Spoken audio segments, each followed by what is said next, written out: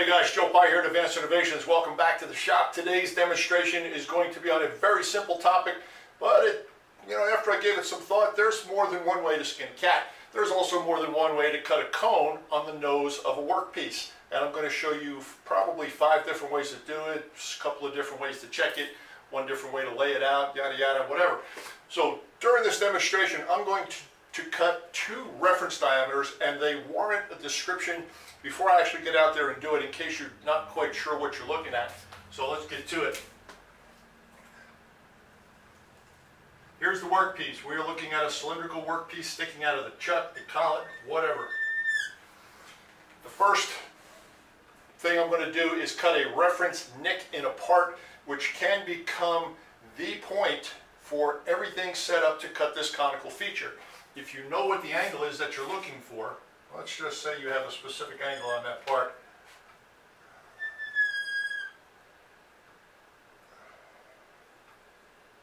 And it's this dimension here that's critical. Well, you know what the angle is. This is one of many different ways to cut this, so try not to comment just yet. What I want to do is I want to cut a diameter here, so that as I cut that cone, I look to intersect this corner right here. And depending on the feature, depending on the angle, depending on all the dimensions, you can trig out these triangles or the big triangle or whatever, but it's this little triangle right here that you're going to want to know. Make sure you do this with a very sharp tool. As your tool is in this position here, your turning tool, whatever, make sure it's a sharp tool. Record everything. Record it on your digital, set your carriage stop, whatever you need to do. Make sure you have all the numbers for this position right here.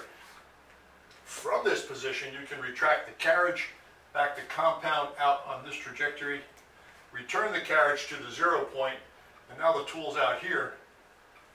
But as you traverse the compound, it's going to walk straight down that line, wipe that point out, and away you go. So that is the first one. That is if you have a dimension lengthwise. If you have a dimension across the front,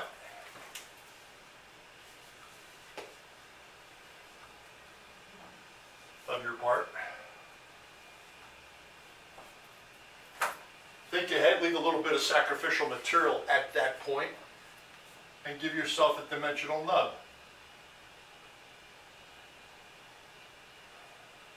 To the required diameter on the print, right there at the nose of the part. Once your tool is now in that position, you know you have a precision diameter because you can check it. It's something you can actually get a bite on. You know what this length is here. At this point, record everything. There's your starting point. You can now traverse that part. You can leave material for a finish pass with the carriage shifted away from the part, a couple of thousandths, or the cross slide dial, back that off a couple of thousandths, and you can make a finish pass on that feature quite nicely. Now, remembering where everything was, where the compound 0 set point was, where the carriage was, everything initially, return the tool to this position after you turn this nub, remove that nub. You now have a cone with a very precision nose on it.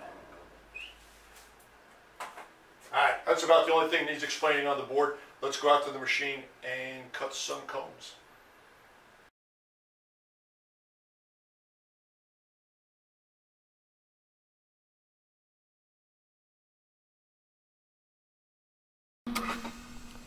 As with most of these techniques, the first thing you want to do is face the part off, make sure it is flat, and that the outside edge is relatively clean with no raised burr. That will affect the location of the tool. For better visibility, blue up the edge so that you can witness the contact just a little clearer. I am going to use a form tool, and when I make contact with the form tool, I'm going to be to the extreme left-hand side so I can achieve maximum width of the feature. Once you see your witness mark, zero your digital, set your carriage stop, and simply move in the required distance. If you experience any chatter, back the tool off, and slow down the RPM of the machine. right to the stop and get out. Problem solved.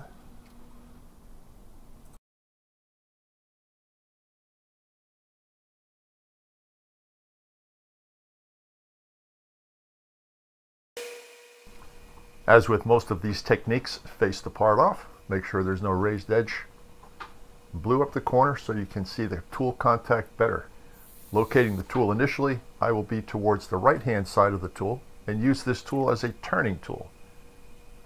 Once you make contact with your edge,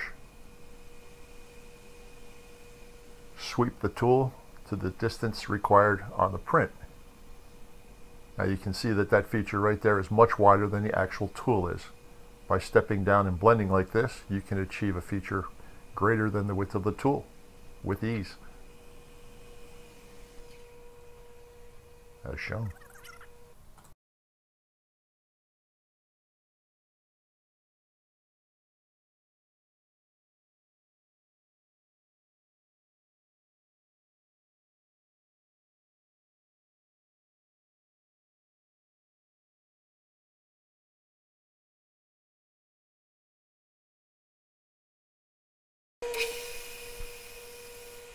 Once again, face the part. And blue up the corner. Now keep an eye on the carriage movement in the right-hand side of the screen. Right now the carriage is locked and I'm sweeping that tool back and forth with the compound. Once I witness contact on that corner, I'll back the compound out longer than the length of the cut required. Move the carriage to the length required. Finish the cut with the compound.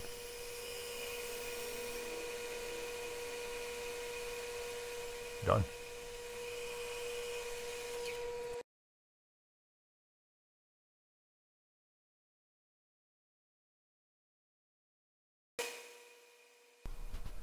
This particular technique is the one from the initial whiteboard presentation. Turn the diameter to a known diameter and length. Record those positions. If you're lucky, you'll get your blue to cooperate down in the corner because it just doesn't like to stay in the corner, but it's very important that it's there. Once you've recorded all your positions where the tool is actually sitting when you turn that diameter and face, move the carriage out, move the compound out, and start your cut. Watch for that blue line to disappear, and you'll know that you have effectively intersected that point. And your cone should be exactly on position where you want it. Watch the blue line go away. Ever so slightly, and see you later.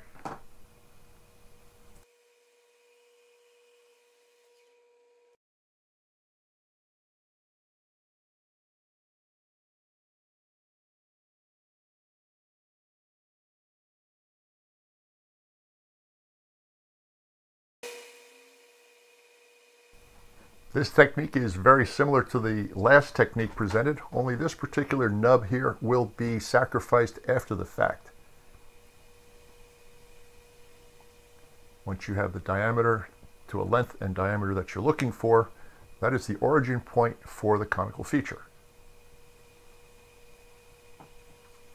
And for no other reason than just to blend everything, I knocked that conical feature off because I know exactly where that tool is right there. Come back, face off the sacrificial material, make a final facing pass, and now your cone has a very precision starting diameter.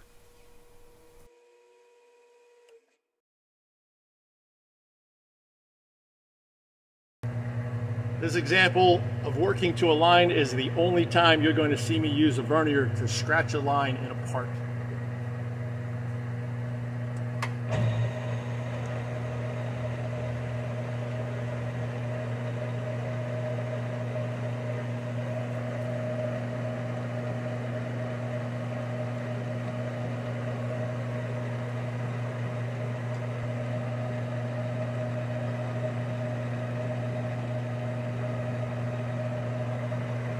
Not a fan of doing that.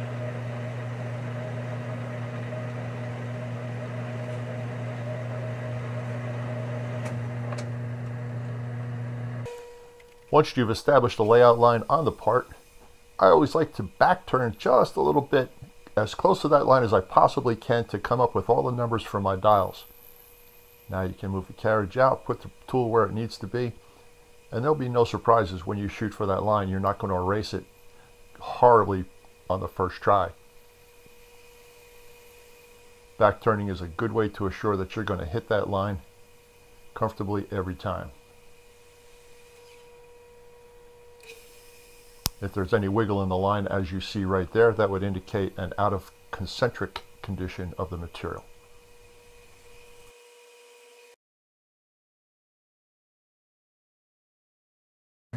If you need a transition angle between two diameters, leave the compound set at the required angle, turn the first diameter, and then cut the angle from the termination point of the first cylindrical feature.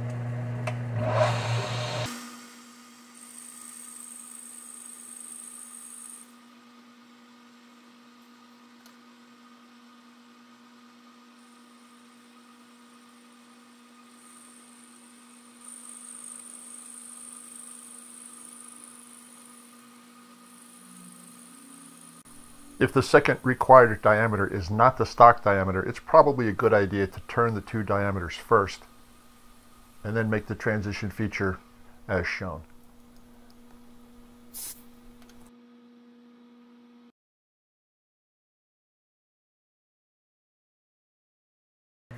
A very popular method for controlling the length of a feature is to have the compound positioned parallel with the workpiece.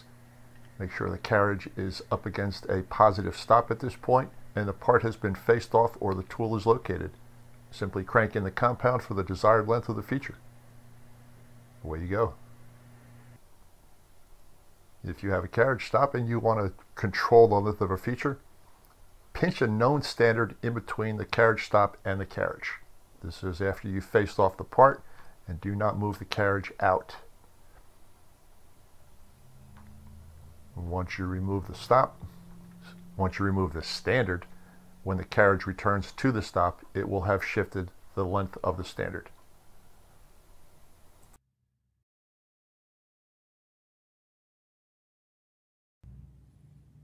In the absence of an optical comparator, you can use the beam of your caliper to measure the length of the feature.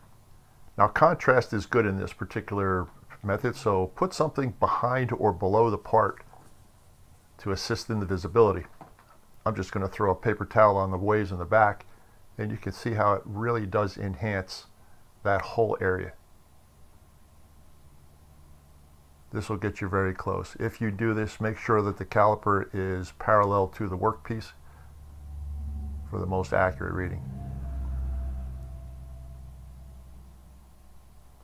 If you have a nice flat on the face of your part, the method that I prefer is a depth mic. It is very solid and it is considerably less awkward than holding a caliper. Dial it in, away you go.